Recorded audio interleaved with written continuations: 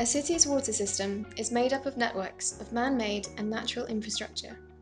These include everything from water treatment plants to lakes, to the users who benefit from water supply.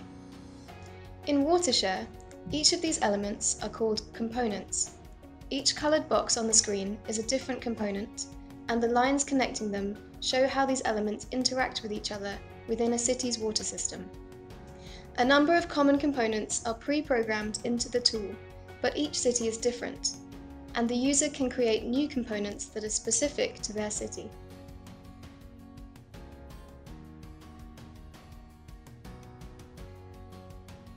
The user can place components on the map and connect these to other elements in the urban water system. This illustrates how the different infrastructures relate within the system and which elements are dependent on others.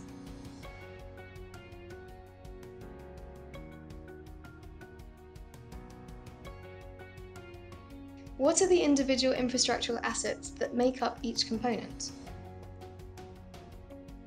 Who are the stakeholders involved in the component, and what roles do they play in managing, financing, regulating, supplying, and using the asset? This last piece is critical because it speaks most directly to the role of governance in determining the health of a system. Are there roles that need to be filled? Are there too many organisations involved in one particular role? We can also see which shocks and stresses are likely to impact each element in the system with a low, medium, or high probability. To better understand how a system functions in the wake of particular shocks and stresses, we can filter the screen to show only those components impacted by a particular shock or stress. For instance, what happens when we view only the elements of the system affected by coastal flooding?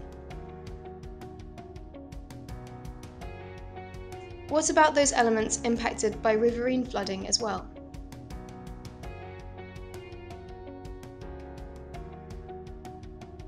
What if we wanted to know how the Port of Rotterdam was involved in the city water system? And how it might be affected by future shocks?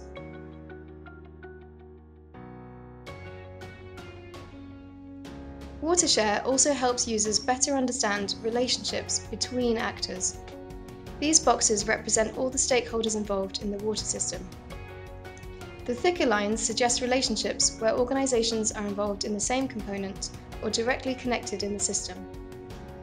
We can select for one of those organisations to see how it relates to the rest.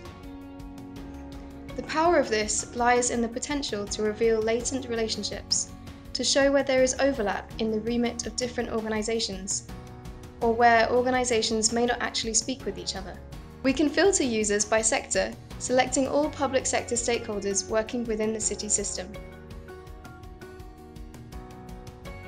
Or can view what shocks or stresses are likely to impact different stakeholders based on what components within the system they are involved with. By making information accessible and easy to understand, WaterShare will help improve collaboration across diverse actors.